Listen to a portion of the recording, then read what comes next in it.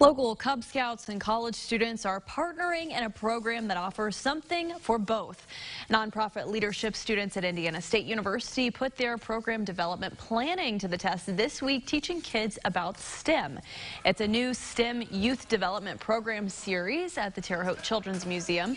Students use the fall semester to plan out a STEM program and the spring semester to put it into implementation. Kids learned about scientific methods. And lots of different games and activities and hands-on learning for them so that they can have a good time and not just school part two, but actually have a fun program. You can catch the last day of the series April 11th at the museum from 4 to 7 p.m. The grand finale will be Space Derby class from 3:30 to 8:30 p.m. April 12th. Kids who attended previous classes are welcome to the rest of the week.